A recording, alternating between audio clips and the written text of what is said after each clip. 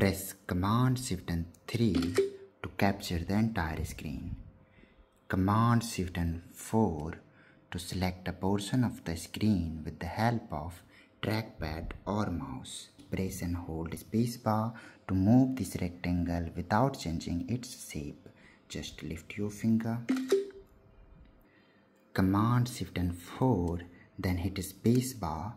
Now click on any window you want to capture, or if you want to avoid its shadow, press and hold Option key while clicking on it.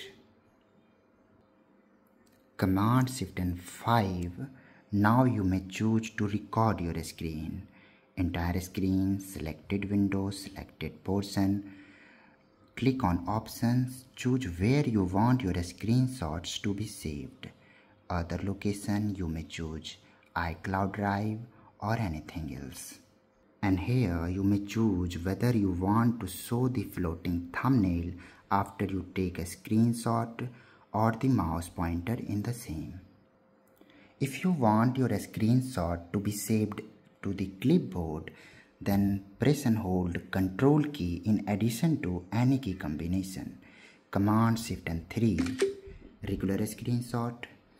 Command Control Shift and 3, that is now in the clipboard. You can paste directly from there hitting Command and V.